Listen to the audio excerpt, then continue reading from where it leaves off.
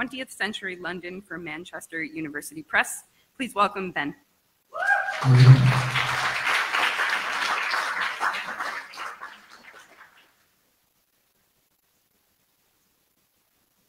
Sorry, let me just find my PowerPoint. And I'll start. Okay, here we go. Sorry. Slideshow. Great. So first of all, thank you so much to Spencer and the other organizers for inviting me. I'm really happy to be here, really happy that this day has taken place and that there's been such interest in it.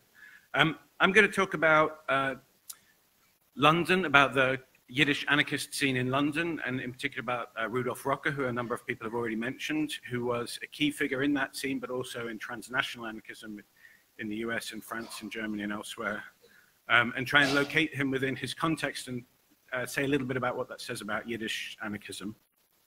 I'll just really briefly introduce the Yiddish East End. The story is more or less exactly the same as that of the Lower East Side, except a couple of differences. It was somewhat smaller. There was about 100,000 Jewish migrants in the East End of London, a rapidly proletarianizing population, often that came from further south in the Russian Empire than the people that came to New York often came from less urban backgrounds. And so the kind of proletarianization experience was maybe more dramatic than it was in New York. There was a kind of a Yiddish cultural scene in London. It's been under-recognized, I think, in the study of Yiddish culture. This is an important new book by Vivi Lax about Yiddish music in London. There's a couple of reasons why Yiddish didn't flourish in London as much as it did in New York. One was the kind of really strong assimilation of the Jewish communal leadership who did everything they could to stamp out Yiddish culture, including trying to get Yiddish theaters like this closed down. And the other reason was because many of the key figures in Yiddish culture in London came to New York because they got jobs more easily in New York. So Saul Janowski, who we've heard about, Edelstadt, who we've heard about, people that briefly were in London often came to New York because it was a more lucrative place to be a Yiddish editor or writer. Not that it was particularly lucrative here.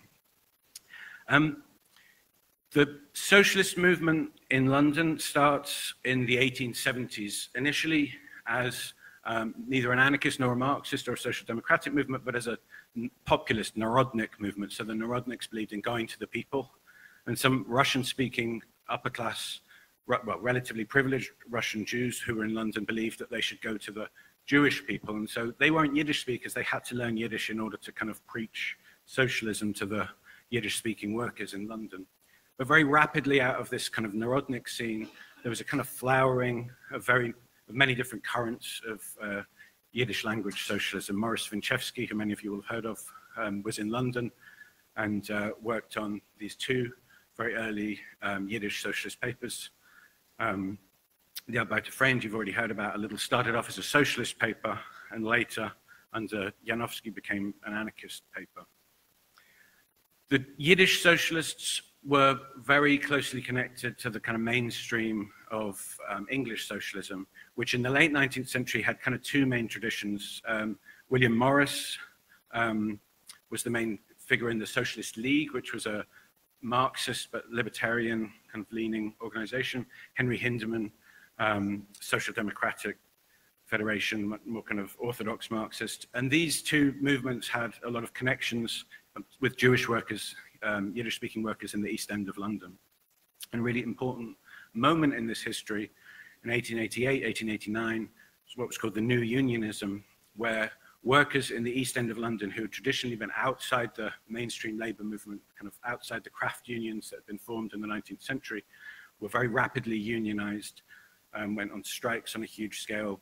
Women workers, the mainly Catholic workers on the riverside, on the docks.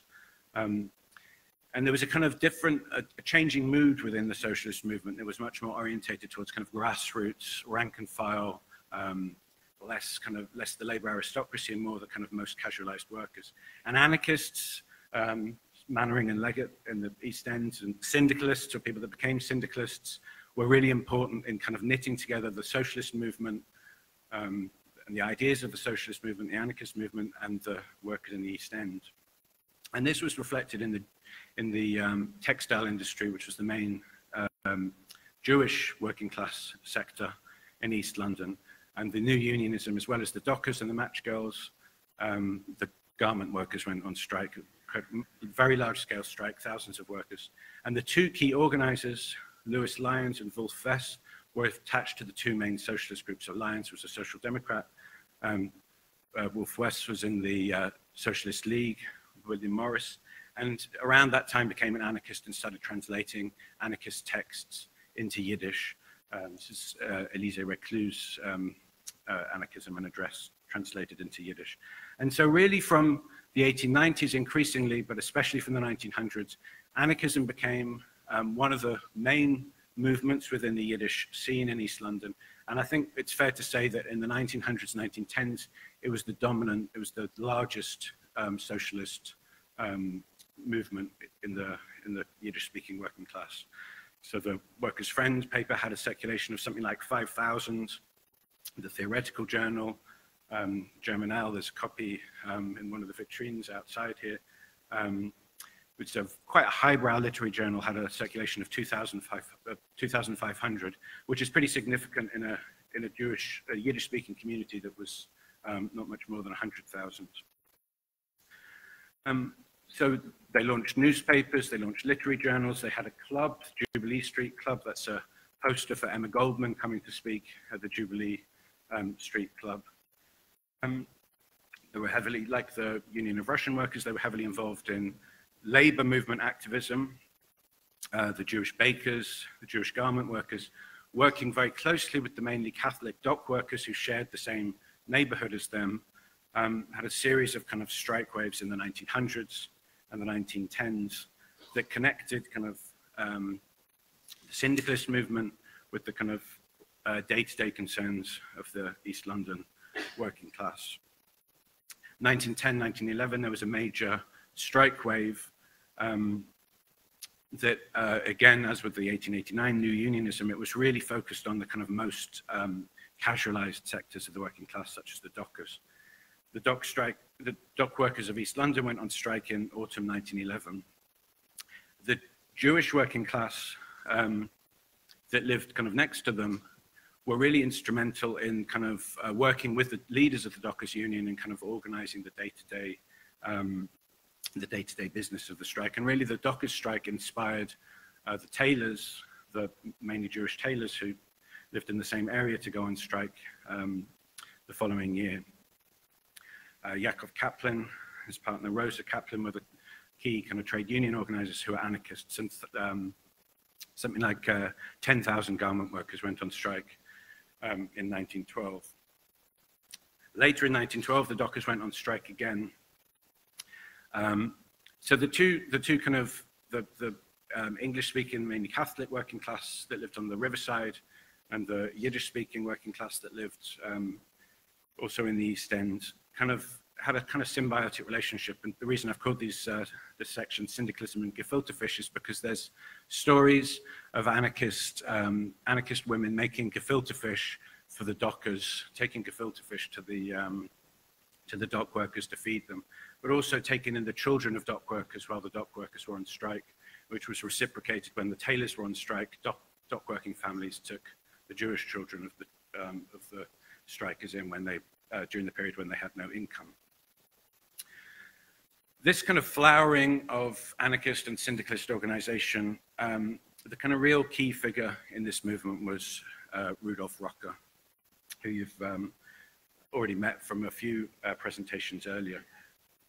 Rocker was born in 1873 in the German Rhineland. He came from a Catholic family, a not very observant Catholic family, a kind of family of craftspeople. I think his father was a lithographer, he was a bookbinder. And it's with many kind of people from that sort of artisanal kind of milieu at the time. Part of the apprenticeship was really traveling around the kind of market towns, kind of developing your trade. And so Rocker kind of moved around developing his trade as a young man, got involved in the German Social Democratic Party as a socialist, and then under the influence of Johann Most, who, as we've heard earlier, was a really charismatic figure, was won over to anarchism. Rocker spent some time in Paris. As a bookbinder, he shared a bookbinding workshop with Ansky, the writer and ethnographer connected with YIVO. Apparently, Ansky was not a very good bookbinder, but him and Rocker shared tools. Rocker taught him some kind of techniques, but Rocker started to learn about the Yiddish-speaking world. He went along to Yiddish anarchist meetings in Paris. The first time he encountered Yiddish anarchists. As a German speaker, he could kind of understand more or less what was going on. And he was struck in particular by the fact that in the anarchist scene, in the Yiddish anarchist scene, in contrast to the French-speaking and the German scene that he was used to, women played an equally active part as men. And that was for him one of the really kind of appealing features. The equality between the genders was one of the appealing features of the Yiddish anarchist scene. He went to London really to inquire about his visa status with the German government. He was wanted by the law in Germany, and he thought it would be better to talk to the German consulate in London. And he kind of just ended up staying there. Fell in love with a Ukrainian Jewish woman, Millie Whitcop, who was also an anarchist, and got very heavily involved in the Yiddish anarchist scene. He learned Yiddish, he learned to write in Yiddish. His Yiddish was always kind of quite Germanic, often reads as German in Hebrew letters. And some of his translations were probably more transliterations, but he played a really important part in translating Nietzsche, translating Scandinavian, French, kind of modernist writers into Yiddish and creating a real kind of Yiddish literary culture, a huge kind of publication output. And if you look at the list of anarchist publications that are here at YIVO, you'll see a huge number were published in London by Rocker and his circle. Avram Frumkin was a really gifted translator that worked with him. Rocker learned to print. This is Naroditsky's print shop. Naroditsky was a Talmudic scholar, anarchist, and printer who printed both English, Hebrew, and Yiddish texts. And worked with Rocker. They printed Germinal there. Rocker was described by many of the Yiddish anarchists, the younger Yiddish anarchists, as their rabbi. He was kind of devoted to kind of an educational uplift of the community, and the kind of practice of translation that he was involved in was really kind of central to kind of building up the kind of literary culture and political culture of the Yiddish-speaking working class. Millie Whitcop, his partner, she was one of 3 anarchist sisters. Her younger sister, Rose Whitcop, lived with Guy Aldred, who was a kind of libertarian communist. And the third sister, whose name escapes my mind, was also an anarchist who also married a non-Jewish anarchist. And the Rocker years, the years when the kind of Yiddish anarchist scene was dominated by Rudolf Rocker in London, were extremely kind of rich, extremely rich period for Yiddish anarchism. I think the kind of global, constantly circulating anarchist milieu, we've heard about speakers that went from one country to another on speaking tours, and many of the kind of key American anarchists spent time in London and vice versa. Lucy Parsons, who we've already heard of, was a frequent speaker at the Jubilee Street Club. Louise Michel lived in London. Kropotkin was living in suburban London, and Kropotkin and Rocker were very close friends, and Kropotkin often spent time at the Yiddish clubs of East London. So it was very much a global, London was kind of a node in a global Yiddish anarchist network. And this was a network which faced both East and West. It faced East in 2 ways. It was solidarity with the victims of pogroms in the 1880s, but especially after Kishinev, was a kind of really big part of anarchist organization. But also London was a big place for publishing Yiddish texts written in Eastern Europe. Okay, so I'm running out of time. I just want to really briefly just say a couple of things about kind of what made this scene distinctive. One of them was a focus on libertarian living, like prefigurative, as we've heard, culture, kind of that included free love. When Millie and Rudolph tried to come to America in the 1890s, the immigration authorities told them they needed to get married, and the immigration officer said that if you're not married, you're living in free love, and that's sinful. And Millie said, if love is not free, it's prostitution. So there's a real kind of culture of free living, free schools, libertarian education, a kind of refusal of a kind of teleological politics in favor of politics of the here and now, of kind of mutual aid, satisfying kind of needs, contemporary needs in the East End of London. And a kind of constant tension between an internationalist, a cosmopolitan identity, and a Yiddish diasporic identity, that particularly in the wake of the pogroms. And then finally, a culture of translation, a kind of culture that actively celebrated this multilingual kind of living of the Jewish East End, that was happy to move back and forth between languages and translate the universal internationalist messages of anarchism into a specifically Yiddish and specifically Jewish kind of idiom in order to kind of root itself in the working class of the East End. So I'll stop there. Thank you very much.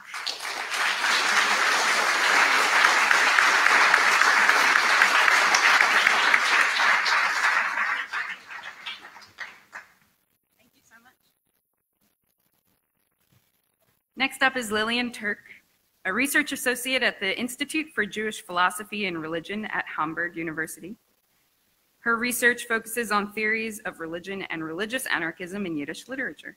She holds a magister in Jewish studies and political sciences and wrote her PhD thesis on religious nonconformism and cultural dynamics at Leipzig University. This thesis locates the writings of the Russian Yiddish anarchist Abba Gordon among his contemporaries and looks at his role in defining anarchist boundaries towards religious ideas. Turk is currently preparing a monograph on the concept of God in Gordon's writings. Please welcome Lillian Turk.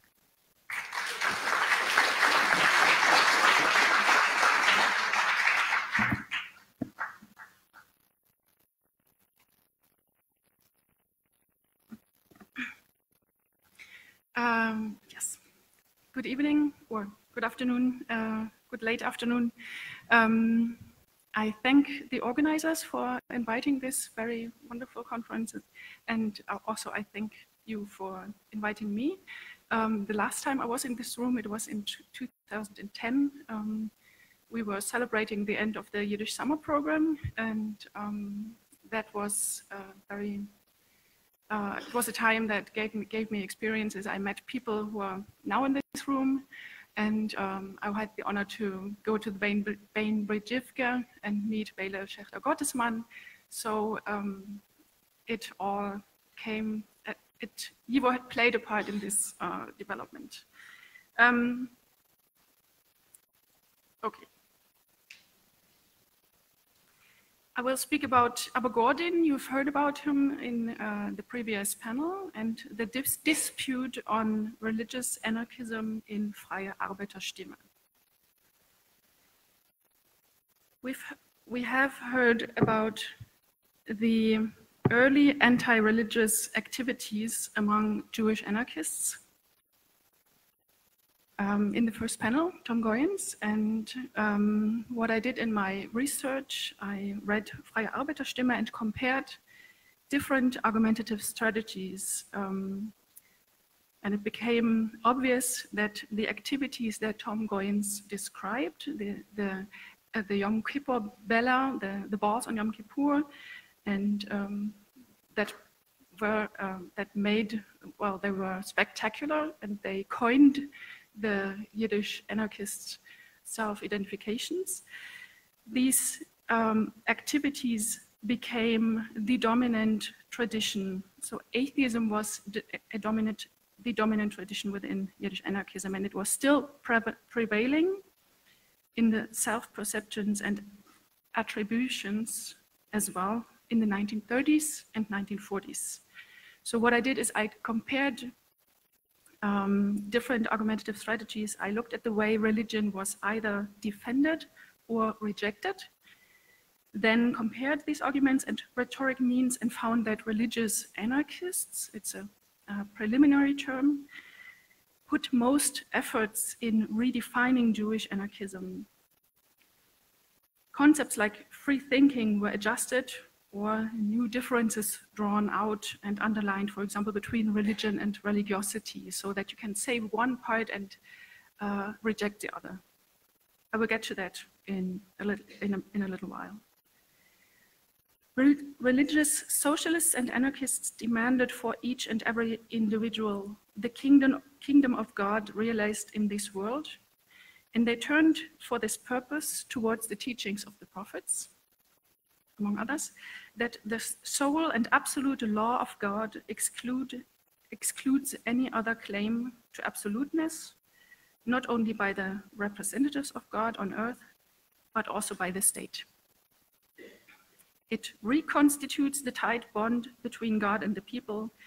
This bond between God and the people is conceptualized in different ways, and this is what I would like to do in the next years, look at the ways how religious anarchists defined the bond between God and the people. So ask the question if we can speak of different shades within Jewish religious anarchism. And I see Gordon as one example. So how do anarchists define the relationship between God and the people? This is where we turn to Abba Gordon. Since we have 2 lectures on him, I would like to take a little bit of time of giving you some biographical details. He was born in 1887 in Michalikov near Vilnius, started writing in Hebrew, Russian, and Yiddish from 1909. Took part in the Russian Revolution Russian revolutions in 1905. Was arrested for a prison break, and then was in Moscow in 1917-18. We heard about that in the last panel, and had to flee from the Soviets and emigrated to the US in 1926. And in the 1930s and 40s, he published a lot of his works in Yiddish. Among them, the main work is a trilogy on Jewish ethics by the end of the 1930s, but also a biography of Shaul Janowski, whom we've heard of today, and historical works on the Russian revolutions. He came to the US in 1956. To Israel in 1956, and then he started writing in Hebrew, translated some of his own works, but also translated Peter Kropotkin's Anarchist Morals and Etienne de la Boétie, Discours de la Servitude Volontaire into Hebrew. And yes, so he published, his main oeuvre is in Yiddish, especially in the 1930s and 40s. He published at least 1 book every year, and that continued until the 1950s.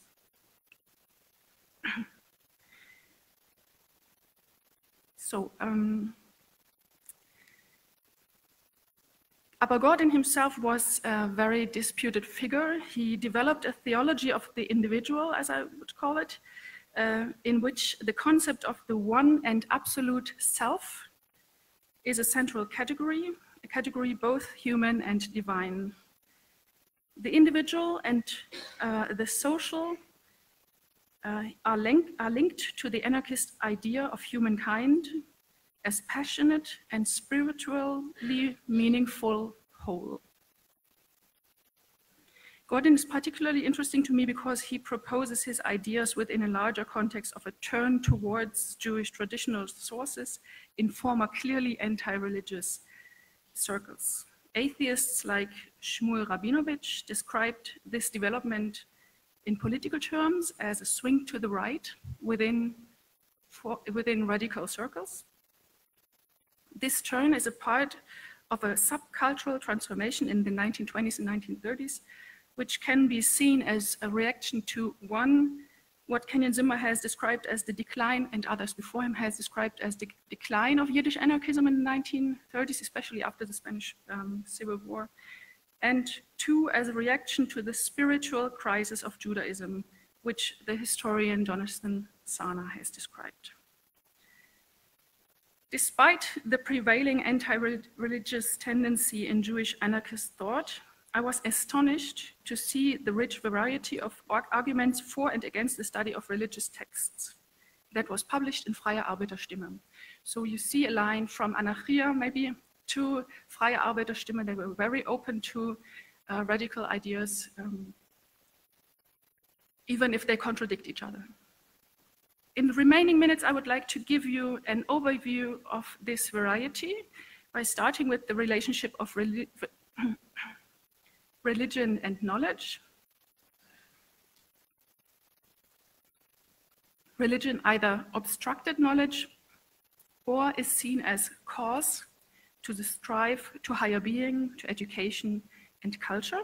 And in the second step, I turn to the claim that religion is either a configuration of power or religion and power are not related at all. So the first part is about knowledge and the second about power. Human reason is the single criterion of truth. Reason is calculability, predictability, comparability, provability, and more importantly, a means of self-liberation, as opposed to the histories and legends of the religious tradition. This was a very widespread assumption and view on religion, and it is the argument that the atheist Naiman, whom I didn't find a first name yet, Naiman made in 1938, who attacked the new trend towards religious radicalism, which directs Jews away from the scientific worldview and calls back to the ghetto, back to the times of Mount Sinai, back to the study of Torah, through which he wrote, "They think the Messiah will come." Here it is clear that the purpose of knowledge is a crucial element. The study of Torah and the trust in the coming of the Messiah deflects Jews from the path of creating a just world. To Naiman, religion leads directly to self-ghettoization. The believer cuts herself off voluntarily from worldly literature, immerses herself into the secluded solitary of a monastery, and religious fanatism takes over social life. Any religion claims absolute truth and appoints its adherents to be superior to other people. Now, this point, superiority, it is at this point when Abba Gordon sparked the debate on religious anarchism. In his view, Judaism is the chosen people. It is bound by ethical principles. Yiddishkeit is a way of living in difference, in separation from the politically organized Gentiles. Therefore, Naiman's accusation of self-ghettoization seemingly comes true. Gordon, however, answers that he freely and gladly rejects a world organized in nation states which achieve recognition through economic advantages and, more importantly, through the use of military force.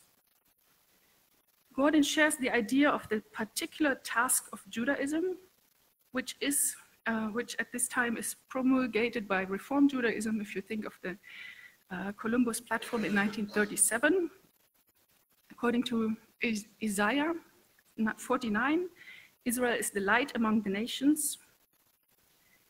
It is the people joined in soul and task to set an example of social justice, freedom, spirituality, and morality. Exile is a precondition to fulfill this task, not an obstacle.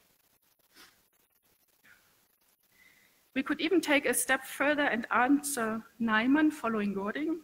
It is not self-separation that prevents social change. Rather, it is the Gentile nations and national states which exclude morals and social justice. Gordon sees God certainly not as a supernatural entity who brings about miracles and has influence on natural law. Rather, God dwells in each and every one. Though transcending time and space, he is present in daily life, in history, and in the enhancement of humanity by strengthening its self-consciousness.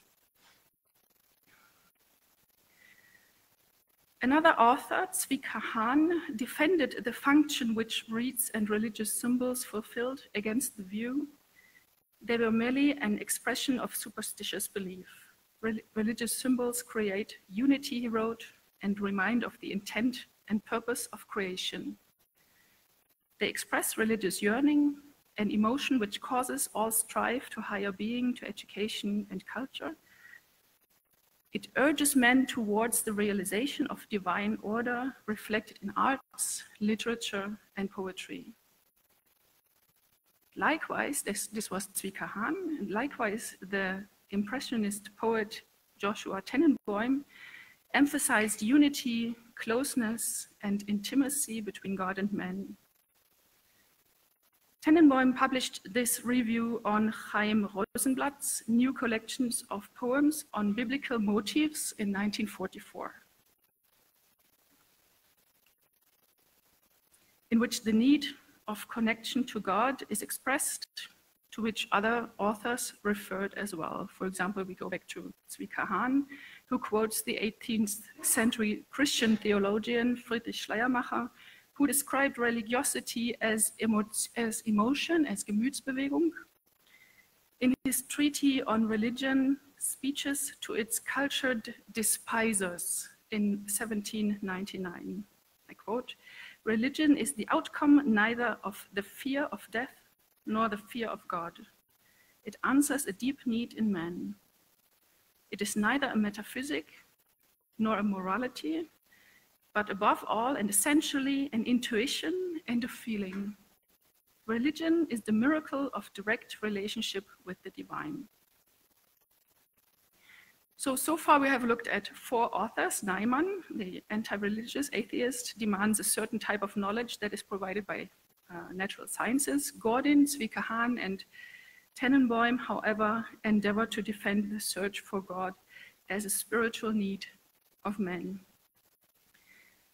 The atheist side answers to this in scorn and derision. For example, Avram Goldman wrote in 1943 that it falls into the duties of the poet to think up anecdotes on intent and purpose of creation.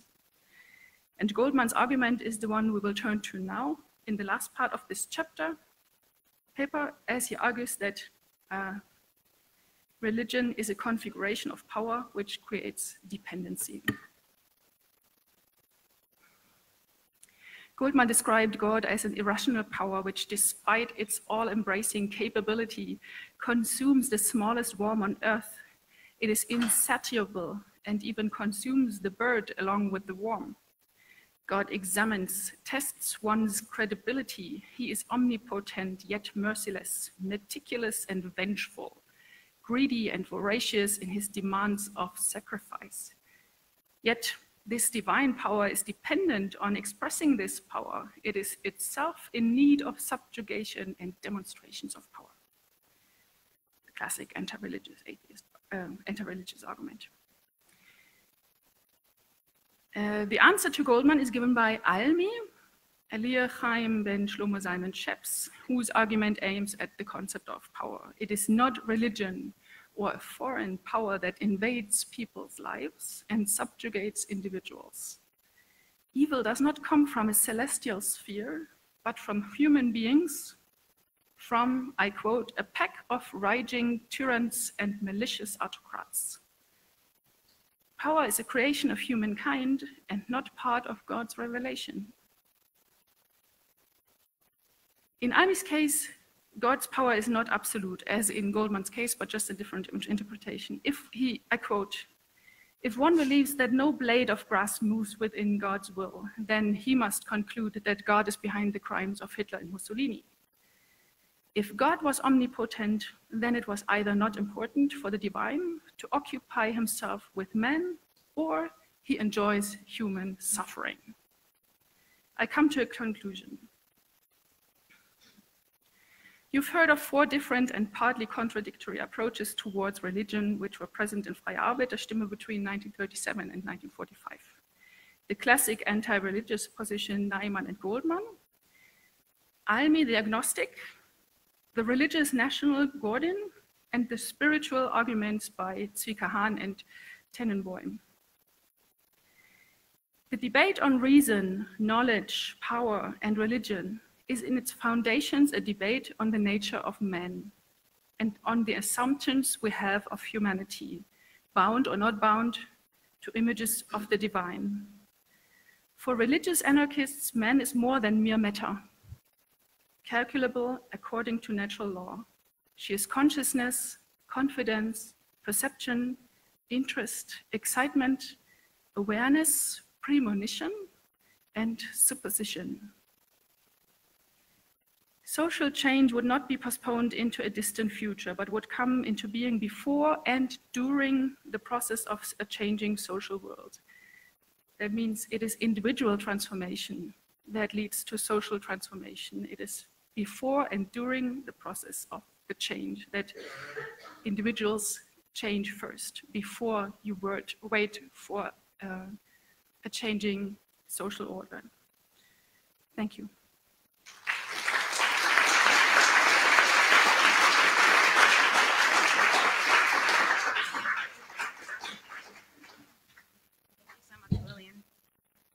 Last but certainly not least, Diana Clark is a doctoral student in history at the University of Pittsburgh and a managing editor at YIVO, a journal of Yiddish studies. Woo! Their research interrogates the borders of whiteness in rural spaces, particularly the way Jews immigrating from Europe to the United States in the early 20th century understood and negotiated their own racialization and were racialized in Appalachia and the American South. Clark is currently translating the work of the Yiddish poet Rigel Zishlinsky and is working on a book about diners. Their writing and translations have appeared in World Literature Today, The Village Voice, Dissent, and A Rainbow Thread, an anthology of queer Jewish texts. Please welcome Diana Clark.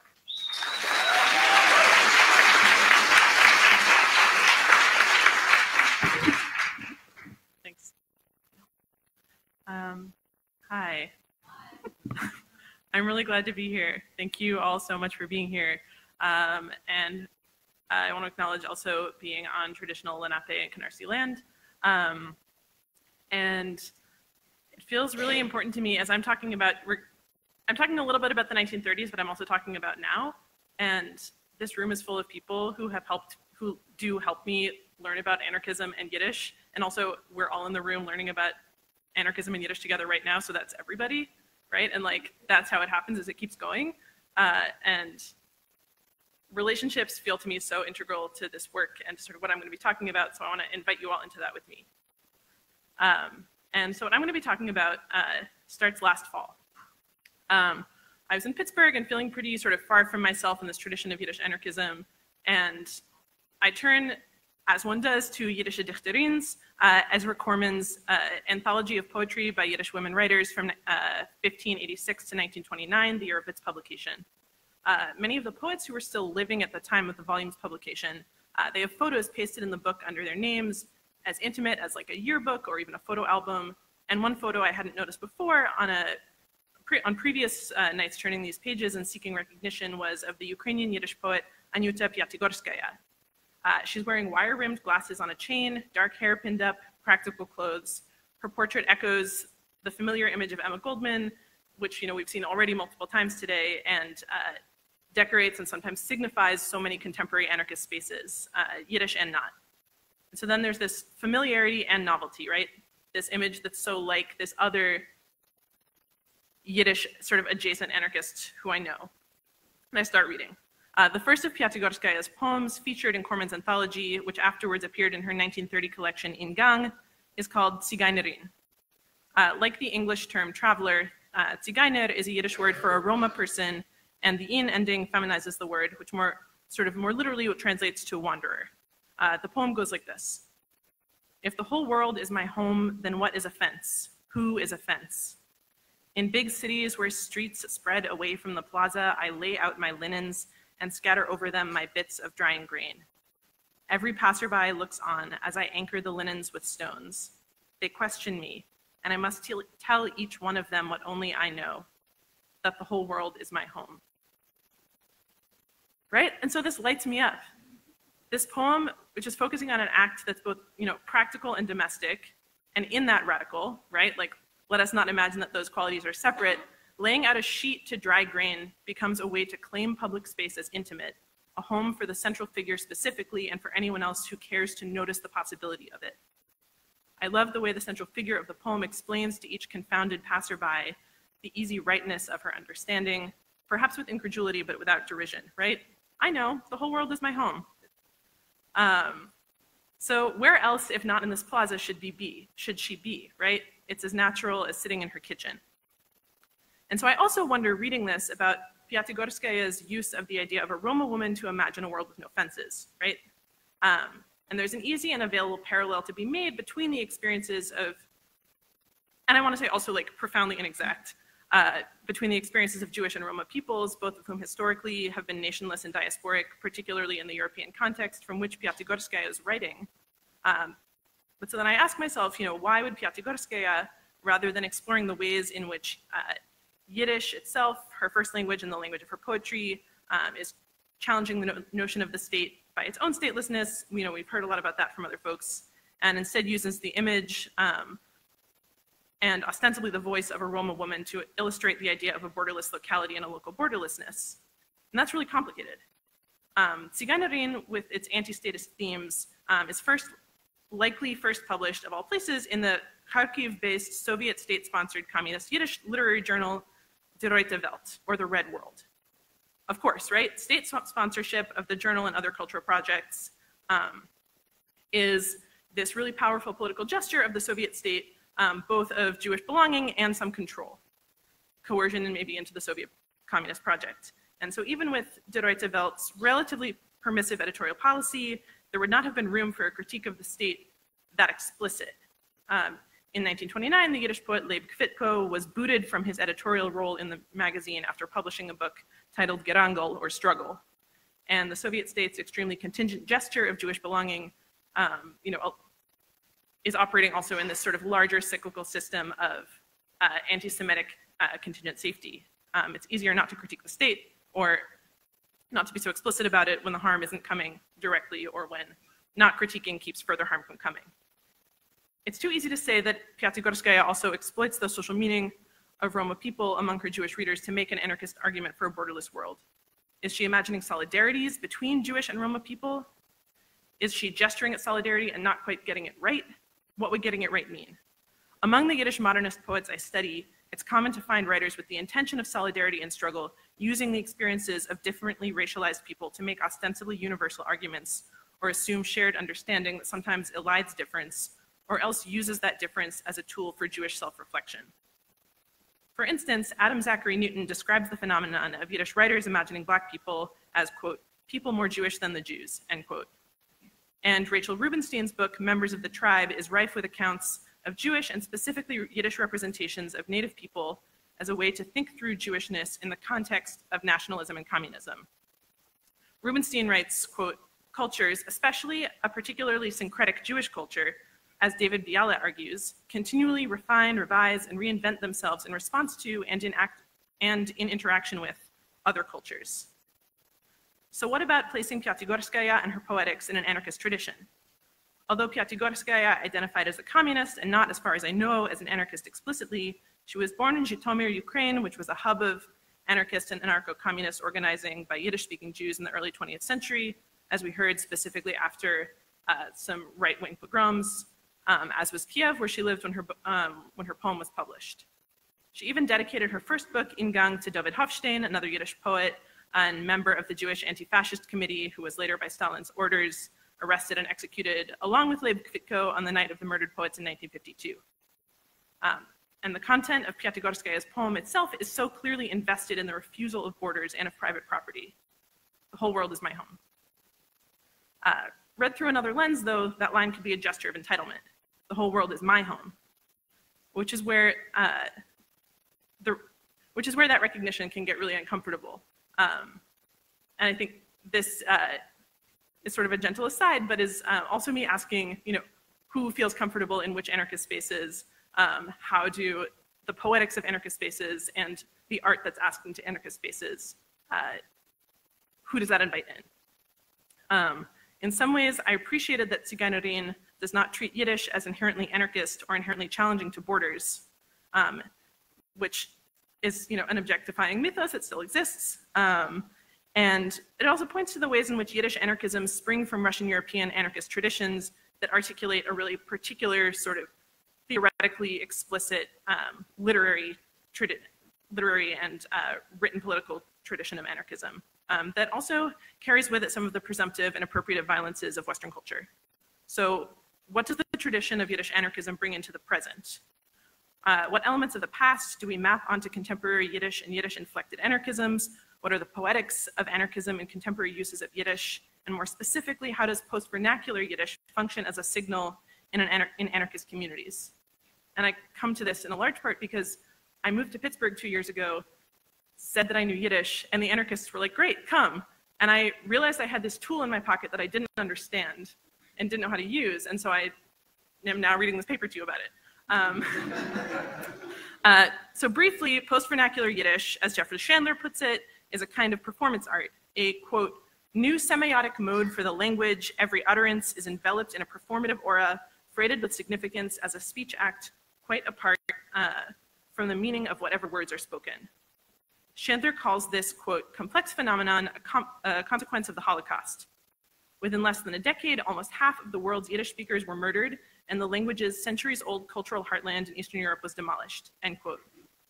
Chandler's point being that the loss of a Yiddish-speaking cultural world heightens each subsequent utterance of Yiddish to a role of meaning-making beyond its function.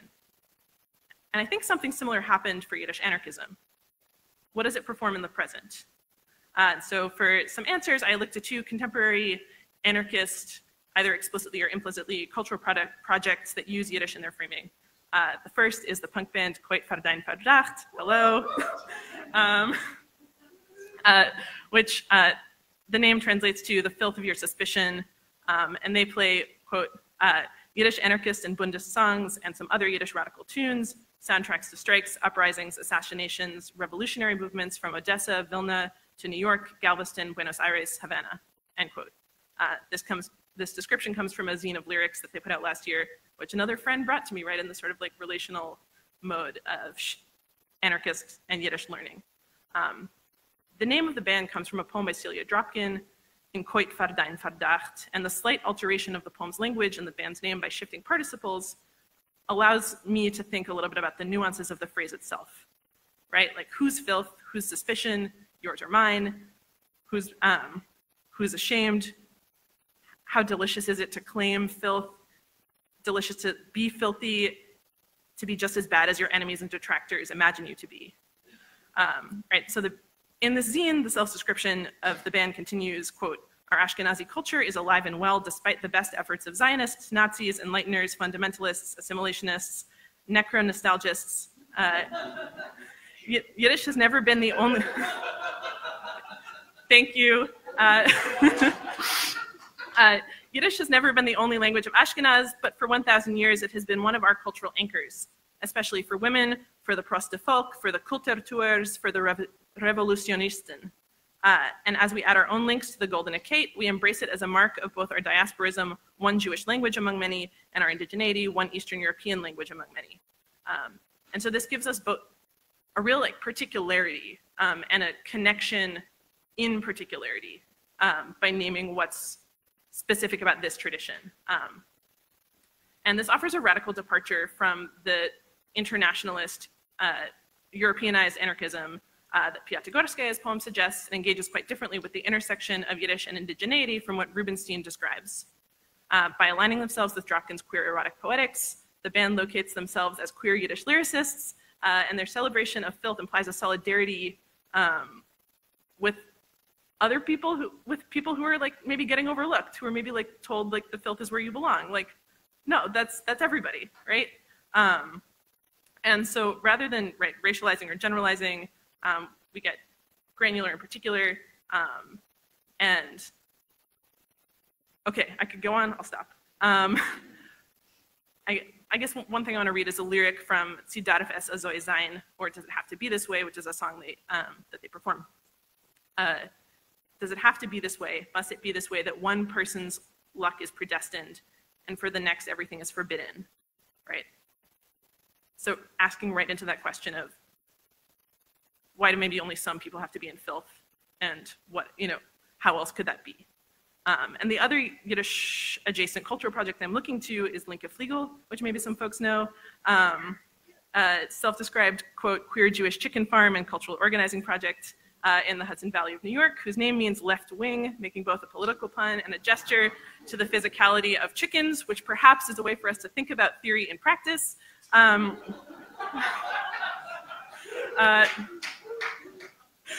So Linke Fliegel, quote, grows a Jewish culture aligned with values of diasporism, anti-oppression, and dreaming the world to come. We see being in deep solidarity as part of a vibrant Judaism and honor this practice through our relationships to people, networks, and movements, end quote. In practice, in my experience, Linke Fliegel works in solidarity with other farms in the land it shares, which are queer and POC owned and oriented toward movement organizing, and also hosts intentional Jewish holiday gatherings in which work, ritual, and relaxation are organized in the moment by the people in the space according to their collective needs and desires. But it's neither my desire nor my capacity to describe or assess the totality of the anarchisms practiced in either of these exciting projects. Rather, I look to the ways they each use Yiddish in the naming of the projects to signal, perhaps flag, anarchism, that both are really explicitly queer projects, and that's not incidental. What's new is not the campy quality of post-vernacular Yiddish, but what the performance signals. Because Chandler describes how in post-vernacular Yiddish, the symbolic value of the language, regardless of its use, signifies orality and vernacularity. And I argue that in certain spaces, the symbolic value of post-vernacular Yiddish can come to signal, in certain subcultures, to signal anarchism itself, but not because Yiddish is or is framed as inherently anarchist, rather because the history and tradition of Yiddish anarchism is surfacing and being celebrated. Here we are in it, and having a shared symbolic system for recognition and to ask ourselves and each other to do better is a really powerful tool. And I think that's what's so exciting to me about these two projects I'm describing, is that they're taking the Yiddish anarchist tradition and saying, like, how can the solidarity be better? How can it really mean showing up to more people? So wary of mapping the present onto the past, I think of all the Emma Goldman posters in all the anarchist bookstores I've ever visited. Goldman gave some speeches in Yiddish, right, as we heard, but never felt comfortable in the language. And so my question is, was she flagging with it too? It only works in a context where the person flagging needs to be seen because they're a minority in their current environment. And in Goldman's linguistically mixed American anarchist milieu, Yiddish meant something quite different than in the dense Yiddish literary political scene that Piatigorskaya inhabited, even if Yiddish was marginalized in the Soviet context. With that in mind, I revisit Piatigorskaya's larger body of work and notice her repeated use, like many Yiddish poets of the era, of the image of the threshold, the shvel. And in your knock, that's a poem, she writes, quote, "Will you come back? Will you find a path that leads to my threshold?" In From a Letter, she writes, quote, "Of course it's easier when home is bordered only by a common threshold," end quote. And so many Yiddish poets use this term in part because it's, right, it's common, it's shared. Like, everybody walks over doors, we know about doors. And neither in nor out, a way to describe the condition of Jews in diaspora, a way to reveal the already dissolved and passable condition of this most ordinary border and the ability to exist upon it, within it, back and forth across it. I noticed Piatigorskaya's sensuality and joy at human connection. Quote, "There is something here in the hurry and tumult of the tramway, in the rhythmic movement of this great knot of people," end quote. And she reckons intimately with time's fleeting embodiment, inhabiting briefly the moment of encounter. Quote, "Time brushed against me with a wing." And even with her imperfect anarchism, like mine, Piatigorskaya's poetics are part of the body of work that opens space for Yiddish to signal what it does and can in spaces like the one we're in now, for anarchists to find each other, not the only language, I want to say, like, really explicitly, not the only language, but as one tool for this.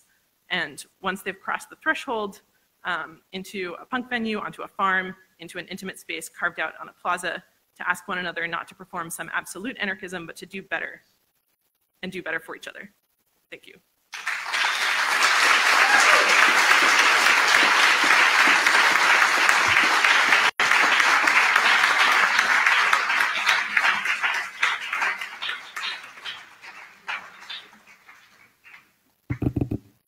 So I'm sure there are no questions, right? Just kidding. I'm sure there are plenty of questions. I guess if you have a question, you can come and line up by one of the mics. I'd like to encourage people who haven't already spoken today to come up and offer a thought. I'd also like to encourage women and non-white folks in this space to come take precedence at the front of the line. There are no wrong or stupid questions. Let's start over here. I have a question for Ben Gidley. In terms of the internationalism of the Yiddish-speaking people in London and England, what were their attitudes, if any, toward British colonization of Ireland, India, Africa, and the Caribbean, if they discussed that?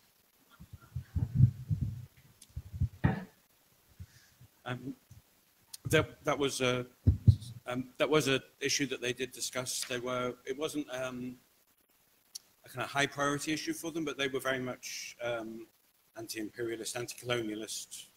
Ireland was a key factor, and I think some of the closest relationships between the Yiddish radicals, both anarchists and socialists, and people in the kind of English-speaking movement were with Irish radicals in Britain. And there was also practical connections with Egyptian and Indian radicals who were living in London at that time, and then later Caribbean and African radicals between the wars. So it was an issue. Cool. How about the second person online right here? Yeah, go ahead. Oh, okay. Hi. So my question is on the last subject that was spoken about. So I've heard of Linkefliegel before, and I understand it's a cute name for a chicken farm and things like that. But when we're talking about anarchism, we can't separate it, at least from my understanding, from my interpretation of anarchism, we can't separate it from an obligation for anti-oppression, and that includes both humans and non-humans. So the purpose of any chicken farm, as far as I can tell, is to sell and make profit from the bodies of the animals or the products that these confined animals make.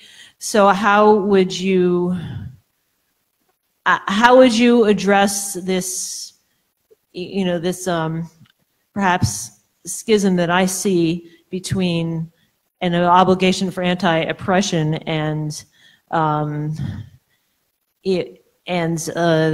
the use of Yiddish language that might even border on appropriation to me? Thanks. Yeah, that's really real, and it's really hard. And I want to speak about this in a way that feels true, and I also don't want to speak for a project. I don't want to exactly speak for a project with which I'm not involved.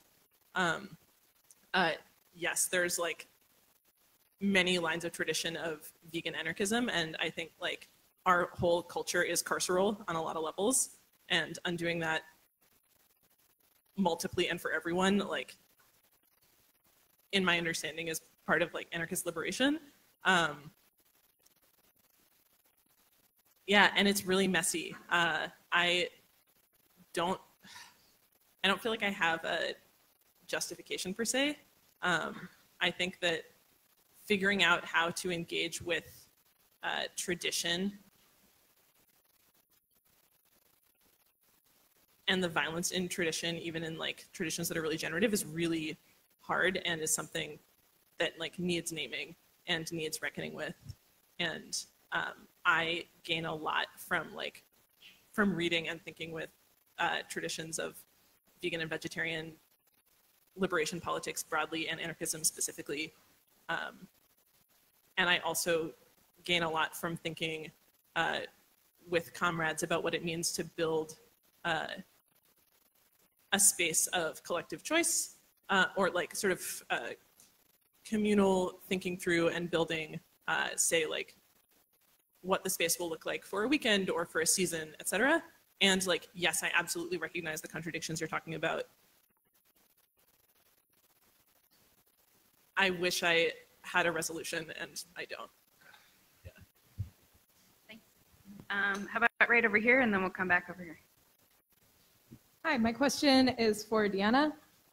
So in talking about diaspora of Yiddish tradition and language, and and thinking about like how Yiddish is used performatively in these spaces that you described, and also in like general anarchist spaces as, you know, I like the image of it being a flag.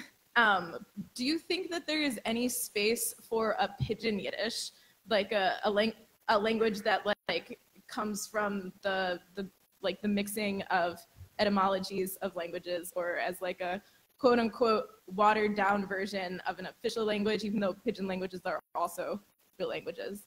Yeah, I'm just thinking about like in terms of linguistic and cultural diaspora, if there like, in your experience, seems to be kind of room to create a new language that builds from traditional Yiddish and also from like this kind of performative Yiddish. Yeah, I do. Yeah. We'll notice that we're at a conference about Yiddish anarchism that's in English, so it's accessible to more people. But also, like, in a really deep and serious way, like, an amazing thing that happened to me in Pittsburgh a couple weeks ago is I was at a Shabbos dinner, and my friend who was like organizing the songs got a bunch of like very cool like non-Yiddish speaking anarchists to sing like Cheery Bim together, and it was amazing, and everybody was like bumbling through it because not everybody speaks Yiddish. And one of the things that, I mean, and also, you know, Yiddish is and has been derided as like jargon and like, you know, not a real language itself.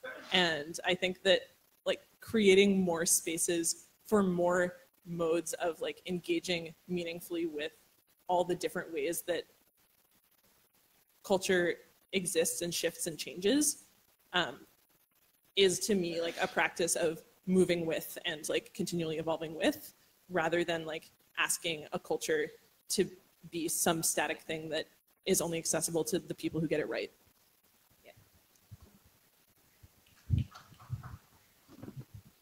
Go ahead. Yeah. An idea which has been brought up in all the three sessions identified anarchism with the idea of ignoring borders, that the world belongs to everybody. And in our case was mentioned that actually it's a very old idea. It's very big, it originated with Abraham, Lech Lecha. The idea that the way you get close to God is by leaving the place which is familiar to you and exposing yourself to other culture, to other dimensions. So I was wondering, on one side, anarchism basically tries to say that they don't have any connection with religion, whereas when I find out that many of the basic ideas are deeply rooted in Jewish religion.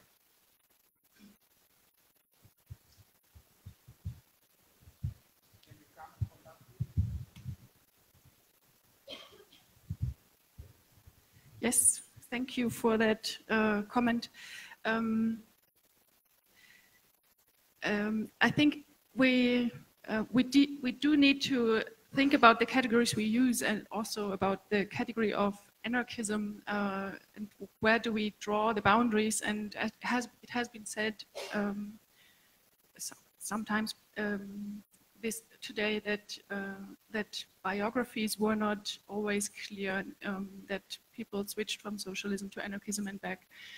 And I would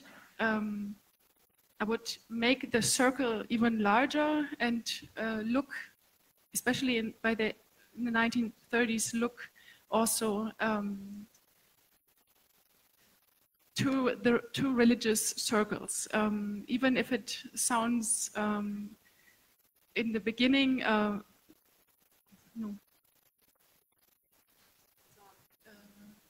it sounds foreign to people who occupy themselves with Jewish anarchism, especially because of this dominant anti-religious tradition. But if you look in Freie Arbeiterstimme, you find this debate. So we take what we have, and we have to recognize that obviously people were interested in the spiritual tradition. Obviously people went to Chabad Lubavitch, who was new in Brooklyn, and obviously they had some thoughts. We don't know everything about. Not every one of them wrote in Freie Arbeiterstimme, but we know that there's this debate. We know it was very heated. Obviously, it seemed to be a big problem.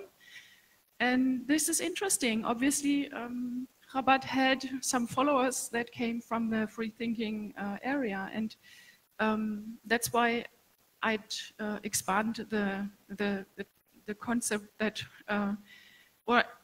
just the boundaries of Jewish anarchism that are fixed by certain points like stateless or the anti-statism or anti-violence. Of course, anti-violence was also disputed. There are core themes, but I think especially in the 1930s, the approach towards religion changed and towards the religious tradition. If you look, you can also look in Germany to Buber and Martin Buber and Gustav Landauer, who occupied themselves with Hasidic texts. Buber himself wrote on religious socialism. He was sometimes considered anarchist, but that's a problem that we have. Where do we draw the boundaries? Is somebody when is somebody anarchist, and when do we have to consider him a socialist? We have at least 15 to 20 more minutes for this, so if you have a question, make sure to get online. Let's go over here and then back over here.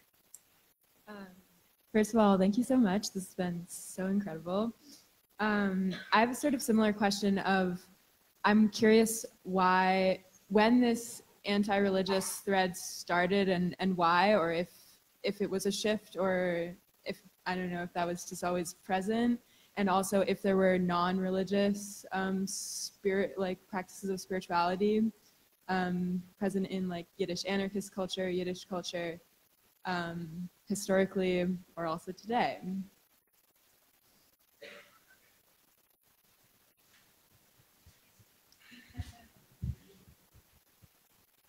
The first one was when did these interests start? Well, you have a debate in the forwards that was already in the 1910s, in the beginning of the 1910s, where obviously when you have a debate, then people realize that their opponents turn towards, or do not turn towards this tradition, but at least they do not reject it wholly. So it probably started in the 1910s. Maybe Tom Goyens can say something, can correct me, but I'd say before, you said until 1909 were these Yom Kippur Bella, but definitely for the time 1880s till the 1900s, 1903, definitely the atheist tradition was very strong, and it also clearly separated Jewish anarchism from Jewish socialist, other Jewish socialist groups. Now your second question, I cannot answer yet.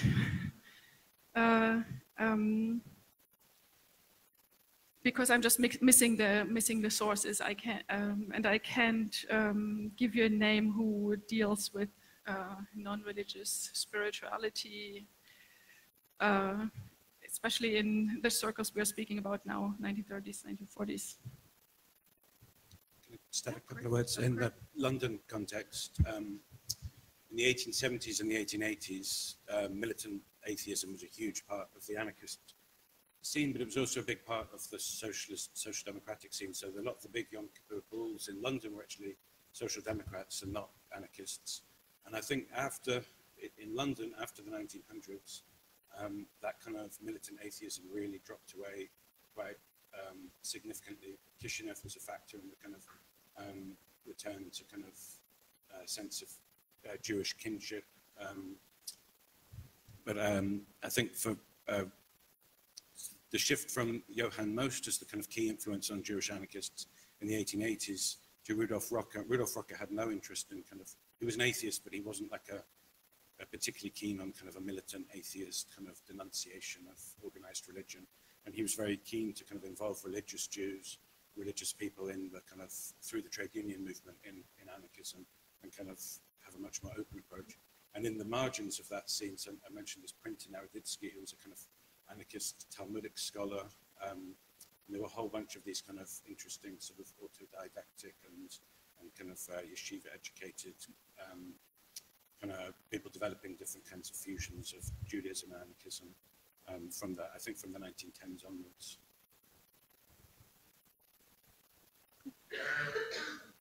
Hi, my question is for Deanna. So you brought up a few examples of, queer Yiddish anarchist projects. And I did a lot of research on like the evolution of klezmer in America over the past semester. And I read an essay by Alicia Spiegels of the Klezmatics from like 2002 that discussed how the Yiddish revival movement has a distinct queer aspect to it, that you're seeing more and more klezmer bands that have unique queer focus, Yiddish poets that are talking about queer and trans issues. And I was wondering if you could talk about what has driven this intertwining of queerness and Yiddishism, or whether it's a new thing or an old thing.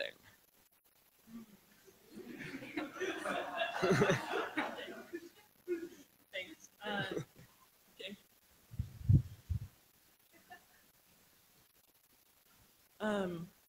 Well, I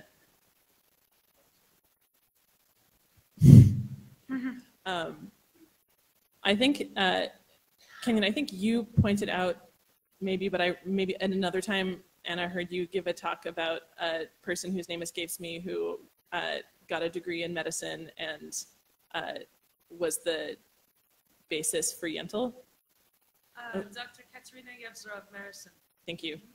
And I bring that person up because this sort of like infamous, I don't know, Yiddish short story about a person who, not to necessarily map contemporary language onto it, but like shows up at yeshiva in a gender that they were not assigned to study and like have erotic experiences that would be otherwise inaccessible,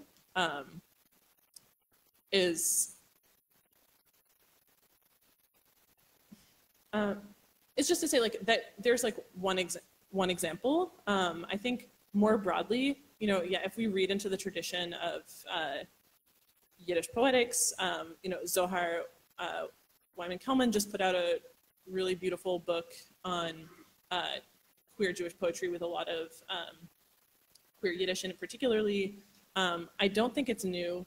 I also, I don't think that queerness is new. And I guess, a lot of people are writing on it. I don't feel like the expert on it in any way, but I do think that the growth of, one of the reasons that a lot of people have said to me that they got excited about Yiddish is because it culturally articulated modes of being that are broadly non-normative in the like white North American US context, that create more roominess around expectations of gender and sexuality. There's a lot more there, but yeah, I think it's long. There's a lot, yes. Either of you want to say anything? Right over here. This is also about Yiddish as flagging. So I live in the Pacific Northwest, where I've been able to see and be part of sort of a growing like Jewish anarchist milieu. And one of the ways that that has played out is like in these frequent like street conflicts with fascists and with police, like bringing Yiddish banners as a way of like flagging and saying that like we're still here. Like this isn't just a forgotten historical scholarly pursuit, but like there's still Jewish anarchists and there's still like conflictual Jewish anarchists. But both in there's like conflictual ways of engaging in Jewish or Yiddish anarchism, and as well as more of the like the building and living ways of engaging in Jewish and Yiddish anarchism. And you said you asked how can we show up better for others, and I think that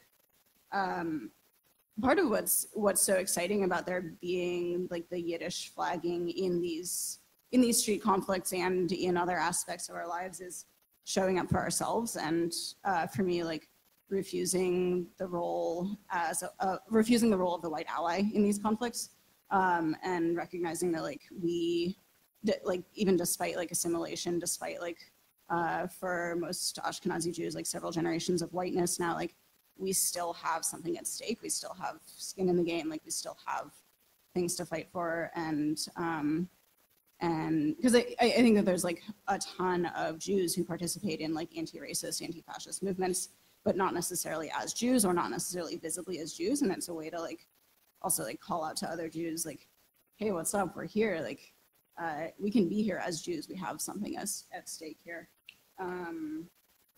Yeah, so that's just what I wanted to add to that conversation. Yeah. Any? Right over here. To move up in class, Rupert Brooke, the Cambridge University war poet who was a dedicated Fabian. He went out and he gave talks, so he wasn't a dilettante. One of his colleagues was a Viennese Jew. He wrote letters to him back and forth, and he visited him in Vienna. And I'm just wondering, he was probably a foreign student, possibly not of that, you know. It's the class issue. You didn't mention Fabians. Maybe that was, you know, I think of them as soft anarchists.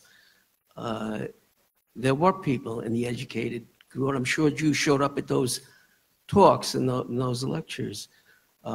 So isn't that also a part of it? And was there emigres? I mean, Marx was a German, died in England, and Engels, etc. So this a different group that I thought.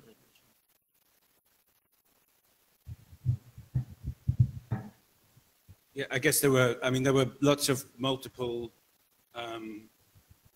countercultural spaces. That some were much more elite, some were much more working class, some were very mixed, and there were points of connection between all of them.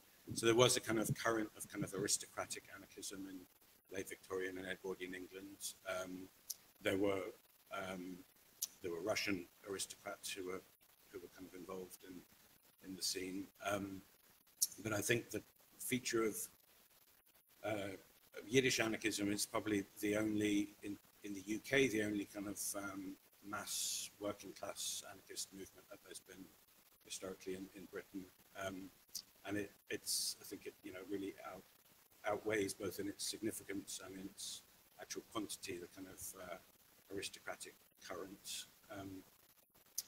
I guess kind of libertarian lifestyles that were championed in some of the kind of more aristocratic anarchist scenes were also championed in the working class Yiddish scene, and in some ways in the latter it was much more risky. I suppose they had a lot more to lose, but kind of things, sexual freedom,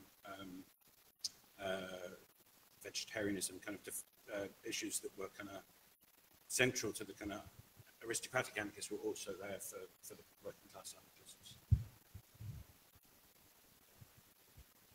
Cool. Right over here. We have time for all three. Sure. Hi. Someone had asked a question about religious anarchism, and if you're interested, I was happy to recommend some things. You can also find me afterwards. Would you want me to tell you about that? Is that okay? It's not to you. Okay. So there's actually a whole tradition of Hasidic anarchism, and there's a series being written right now of biographies of Hasidic rabbis. which is being written by Kevin Chaim Rothman, who's himself a Hasidic rabbi. He's been doing this work for quite a while, and some of it's starting to come out. He's writing a biography of Rabbi Chaim and Rabbi Yankov Meir Zalkind. Yankov Meir Zalkind was a really fascinating figure who went to the Volozhin yeshiva, and then he devoted himself to translating the Talmud. Beginning in the 1920s, he published a whole series of pamphlets, starting with the labor tractates of the Talmud, the idea being that the working class should have access to an ethics of labor.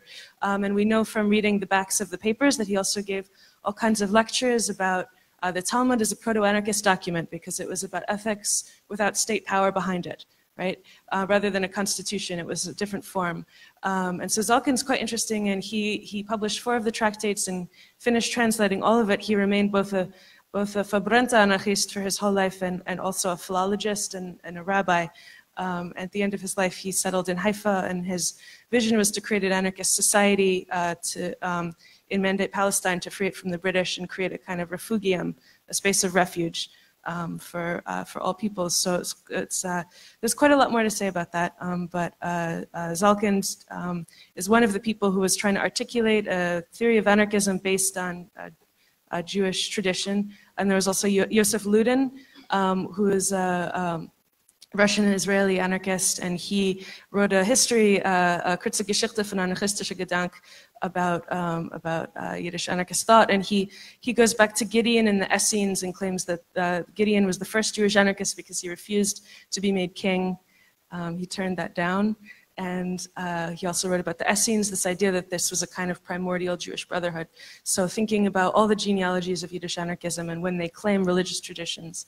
And Emma Goldman, although in English she was quite universalist, in Yiddish she had a lot of other things to say, and she spoke about Hasidim practicing mutual aid as a kind of form of proto-anarchism as well. She talked about Moses Hess in his early ages was a Yiddish anarchist, and so she too, even though there's this difference between what she said in English and what she said in Yiddish, because in Yiddish she was articulating something kind of close to a spiritual Jewish anarchism.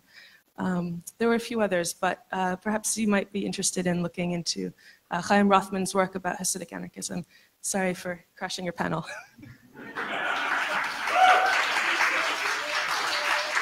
Right over here to...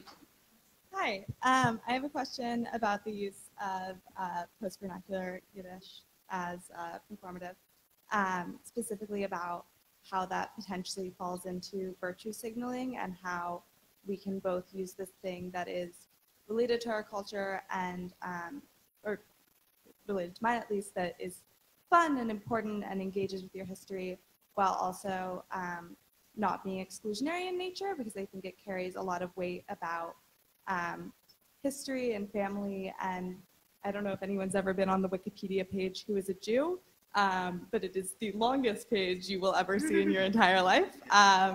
And how to, I guess, use this thing that is fun and tight and important while also recognizing that it carries that weight. I could have been more articulate. But.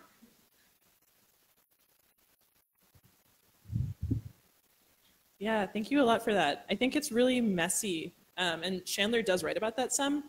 He talks about like going to conferences and seeing people greet each other in Yiddish and then like continue to have whole conversations in English, and like absolutely there are like power dynamics around language access and facility, like ability with it.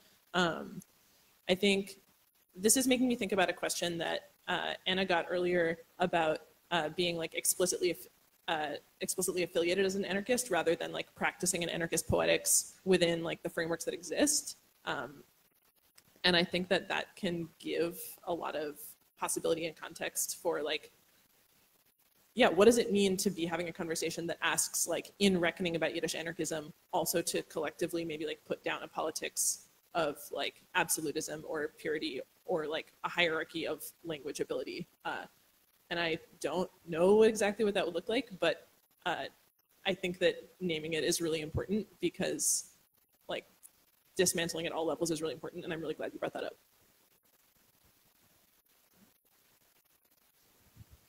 Cool. Is there one more question over here? Honestly, my question was really similar, but it was mostly about the ways that sometimes I hear us talk about in Yiddish anarchist spaces about how using Yiddish sometimes signifies us as like quote unquote good Jews rather than the Jews who have ties to Israel or speak Hebrew, or Mizrahi and Sephardic Jews who don't have the same lineage.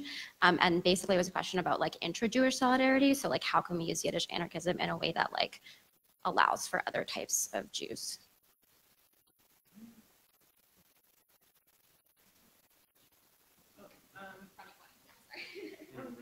The question as I heard it was like,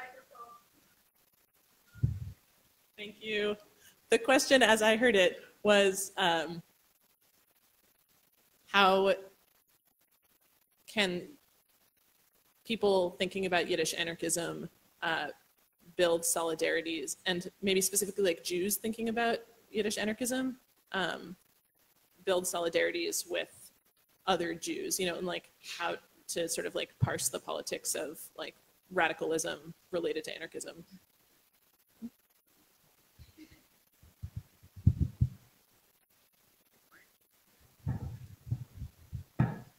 I don't really have an answer, but just one interesting example, I guess, of that playing out in Britain. I don't know how many of you know about Judas, who are radical Jewish culture who kind of celebrate the sort of diasporic, vernacular, kind of alternative and non-identitarian take on Judaism. And for years they've been kind of producing a kind of countercultural position within the Jewish community. But in the last year, I think last Passover, the leader of the Labour Party went to their Passover Seder, and it became national news. And so suddenly this kind of internal Jewish kind of identity politics started playing out on a national stage in the battle over, you know, is the left anti-Semitic? And in some ways they became, you know, it's not a criticism of them, but the way that they were taken up by some kind of anti-Zionist Jews who are very keen to kind of, or anti-Zionist leftists who are very keen to kind of disprove the kind of the left being anti-Semitic. They became the good Jews compared to the kind of Zionists who are the bad Jews. And there's kind of really complicated politics that plays out in relation to that once our kind of internal Jewish politics get kind of taken out into a different stage, they take on different meanings. And that's a difficult thing to navigate, I think. Anything else from you guys on that? Really loaded question. Gives you guys time to think of more questions because we have 10 more minutes. I'll say one more quick thing, which is I was talking with a friend last night who brought up to me this a book that recently came out, whose name escapes me, about British Jewish families and reckoning with like within sort of biological or like families of origin, the fact that, you know, very often you get like a communist and an anarchist and a Zionist, and, you know, the way that like political affiliations just already do map messily onto Jewish communities. And I think this actually relates to the previous question very much relates to the previous question about sort of like purity politics around access to Yiddish. I really think it is asking for people like myself included to also put down investment in being more right and have more investment in being more in solidarity. Please go ahead. Yeah. I don't have a question. I have a minor observation to make, which is, okay, a minor observation, not a question. I'm taking a class at YIVO, American Jewish short story. It's being taught by Dr. Anita Norwich. Yeah. And, okay. And we discussed Yentl, and I had never seen the film, incidentally. I'd only read the English, and then I read the Yiddish, and Dr. Norwich pointed out, and I think it's significant and fascinating, that the English shows Yentl becoming Anshel, the young man, and refers to Anshel as she throughout. But the Yiddish refers, the minute that Yentl becomes Anshel, it's er, it's he.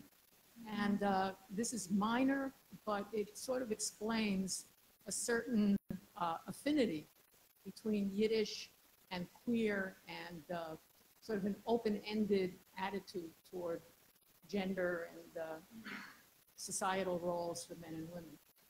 That is not a question.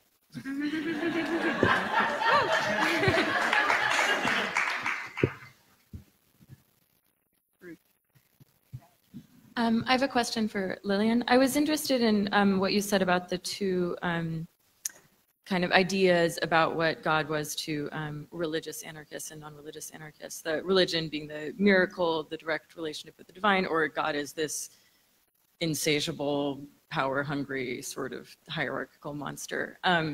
It's interesting to me because the first seems to express like a desire for a closer relationship with God, and the second one for more distant or like non-existent relationship. But the second one kind of seems like a, I don't know, it really reminded me of the Sublime, which I really love. I wondered if you could speak to Reminded the you Sublime. of the Sublime? Yeah, like the kind of a God who is very unreachable and frightening, and maybe you don't want to get near it. You mean Freud's Sublime? I guess, ooh, I don't know. I don't know enough about philosophy to say exactly who I'm referencing. I'm just, Kant? Yeah, Kant.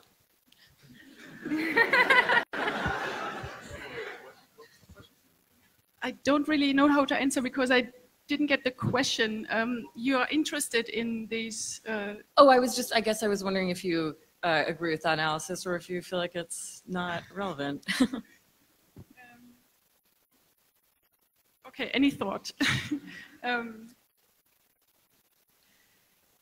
What I did was I compared these different views on God, and of course the classic view is the greedy one, that the distant God, and that suppresses humankind. That, okay, I can't get the line to the Sublime, but I can get to the other side. So concepts of God that are closer to humankind is, for example, the one that I quoted. You find that not only in Judaism, of course, in other traditions too. Concept can be that, so what Gordon was describing is that what keeps Judaism together is this tradition of ethics and moral principles, and he can draw back to biblical sources, to rabbinic sources, to Middle Age philosophy of religion. But you also have other more spiritualist approaches to this, and then that's where you get to Hasidic sources, for example, Shneur Zalman and the Likutei Amarim, and then you get to authors like Tenenbaum, who I quoted, who describe God in a very intimate relationship with man, and it's about contemplation. So you have, and then you also, of course, you come to the area of poetry, where an intimate connection to God is described. But I see that as differing, or as shades of an approach to God that anarchists can have. Thank you. Thank you so much. Right over here. I just wanted to sort of ask about, I think for me a big part of discovering and identifying so much with Yiddish anarchism more so than I was an anarchist, I was Jewish, but there was this big hole in this whole cultural legacy and this language I didn't have. And a big part of it was finding a lot of these more modern musicians who've been sort of doing translations, but also writing authentically new stuff like Orchestra Criminal or Daniel Kahn or Stoy Korolenko. And I was just wondering if your thoughts on that, on sort of, I guess this touches on the evolution and new use of Yiddish again. And I was also wondering if you have any other good music recommendations, radical Yiddish music. So.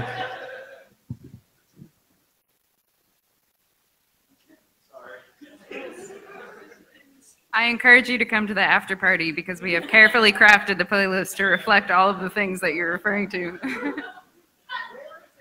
It's at East River Bar in Williamsburg, and you can meet some Yiddish anarchists and some religious Yiddish anarchists and some anti-fascist rabbis and some communists, and you can meet, and regular people too. Sorry, go ahead, Dan.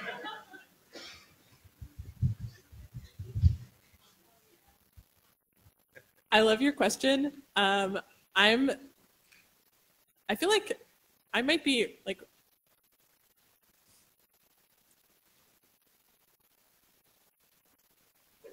I think what I'm really trying to say is like, I'm participating in this too, right? Like I'm up here because this means a lot to me and not because I'm like singularly understanding of it in a complete sense. I do think it's really,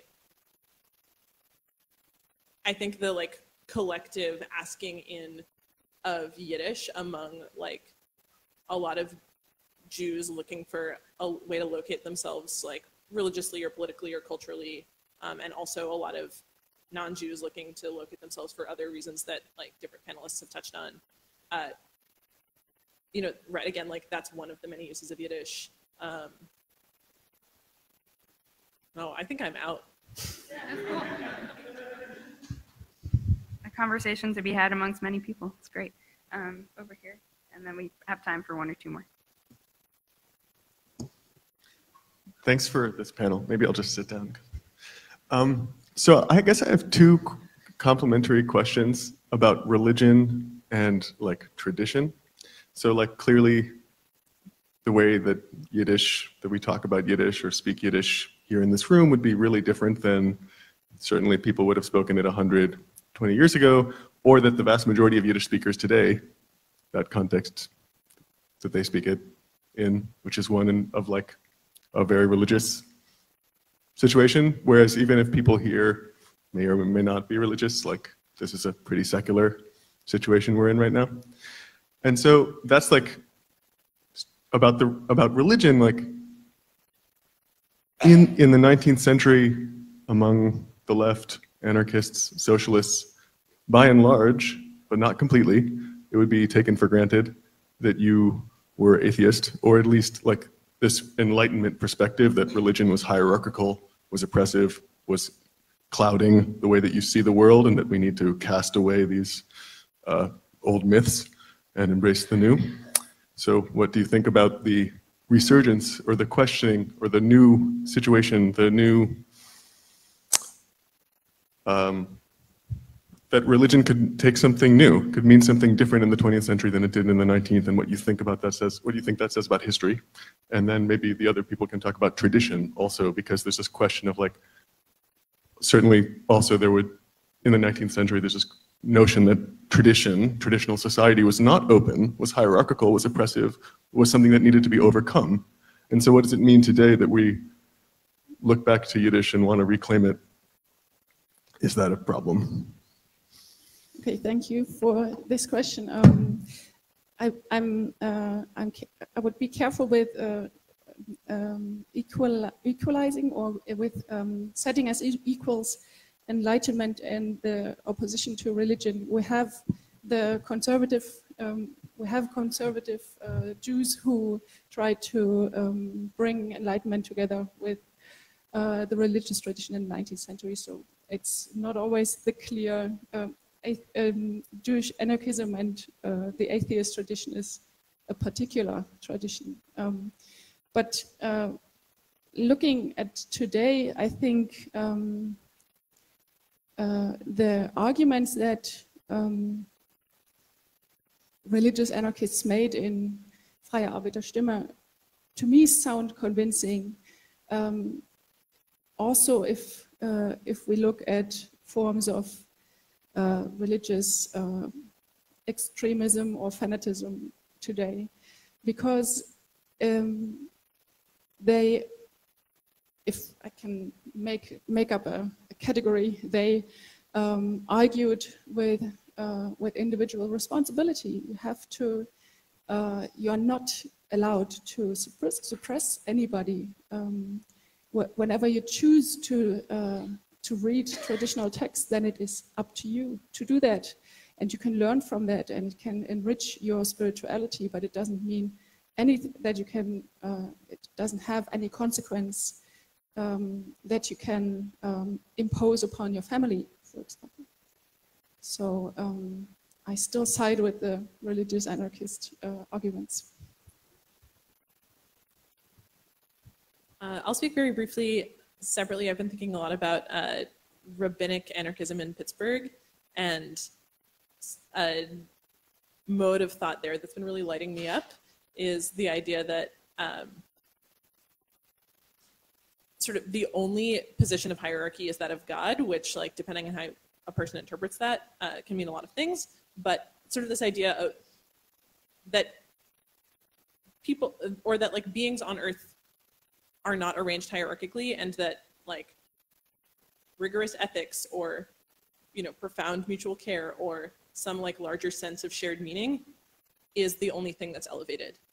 And that's a kind of strain of tradition in not specifically Yiddish, but like interweaving with Yiddish Jewish anarchism in the US in the early 20th century that really resonates with me. Cool. We have time for one more question. Yeah. My parents sent me to an after-school secular Yiddish program when I was a child. And what I remember most from it, what I associate Yiddish with, is the wise men of Chelm, and humor, and warmth, and love, and through that mutual aid, and a lot of the concepts that I'm new to anarchism. And I'm wondering historically, through the end of the 19th century into the 20th century, how much mockery and humor and poking fun at capitalists or communists or, you know, highly hierarchical structures might have been used in Yiddish at the time, and if anybody's doing that kind of shtus now. Judas's, right? Judas, that group in the UK. Yeah, the Judas certainly are in the UK, and you know, they look back to some of these early 20th century materials. For, you look at some of these like 19th and especially early 20th century texts, and the use of graphics, the use of humor is a lot more kind of, it feels a lot more contemporary than in a lot of English language kind of press from that period, I think. So certainly kind of comedy, satire, kind of using religious texts and kind of subverting them, like doing, you know, anarchist haggadahs, for example, is a huge part of the Yiddish anarchist tradition. Cool. Before we say thank you to our panelists, I'm going to plug it again. Please come to the after party if you're over 21 and have an ID. At East River Bar in Williamsburg, some groups such as MAC, the Metropolitan Anarchist Coordinating Council, the New York City Anarchist Book Fair is going to be there, Muslim Jewish Anti-Fascist Front, some other new Jewish solidarity groups. We can be there, we can kibitz, we can do all that stuff. Sorry? The IWW NYC branch. 8? You changed it to 8 p.m. But you know, it's a party, so anytime. Thank you so much to our panelists. This was so brilliant.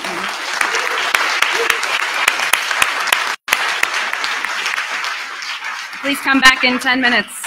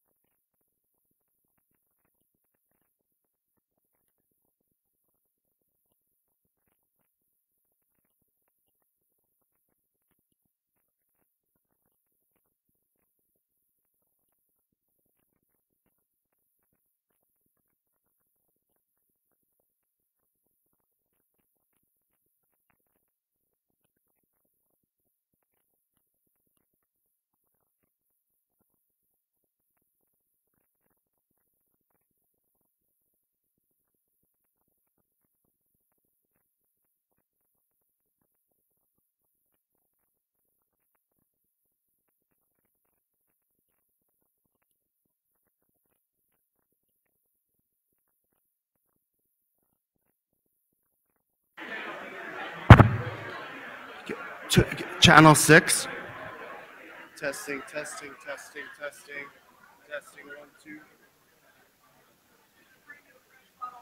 Testing, 1, 2. Testing, 1, 2. Give me a little bit more gain on this. Testing, testing, testing. Testing, 1, 2. Testing, 1, 2. Testing, 1, 2. Testing, 1, 2. Testing, 1, 2. Testing, testing, 1, 2. It's pretty good.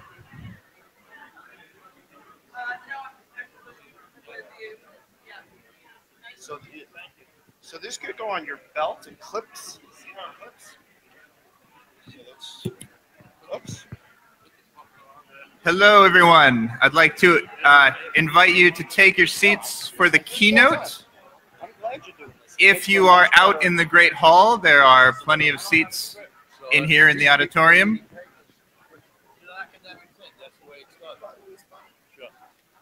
You're a man. Oh, thank you, thank you. No, but you know, I'm saying that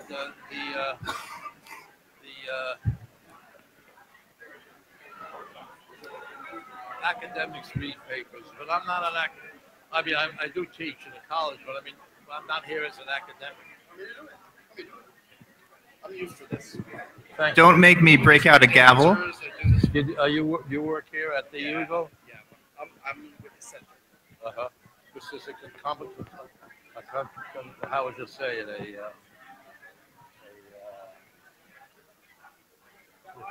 Yeah, thanks. No, come on, man. This is great. Wait a minute, we got a... Okay, so as people are finding their seats, I have two quick announcements before we get to tonight's keynote. The first is to remind everyone once again that there is an after party for this conference at the East River Bar in Williamsburg that starts at 8 p.m. and you are all invited. The second announcement is for a separate but related event. The Labadie Collection, the Joseph A. Labadie Collection at the University of Michigan, which after YIVO probably is the second most important archive of materials related to Jewish and Yiddish anarchism in the country, is having a 150th birthday celebration for Emma Goldman on June 27th. Some of the plans are still in the works, but there will be a symposium on that date, June 27th, in Ann Arbor, Michigan, and an Emma Goldman-themed dinner the evening before. So please mark your calendars for June 26th, June 27th, if you are interested, and keep your eye on the Joseph A. Labadie Collection webpage or email the head archivist, Julie Harada, for more information if you're interested in it. Okay.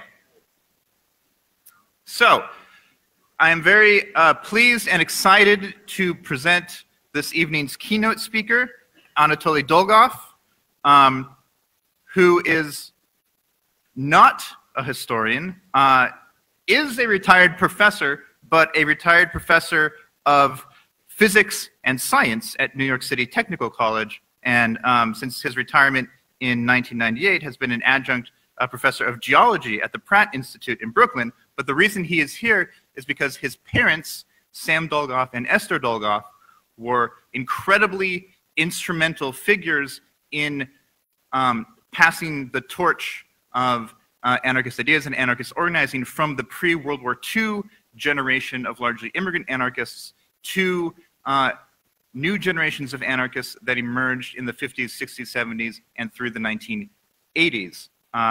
Anatoly has recently, in 2016, published a memoir of his father and that milieu, Left of the Left, My Memories of Sam Dolgov, which is an excellent read and it's for sale outside. And without further ado, I'm going to let him seize the stage. So.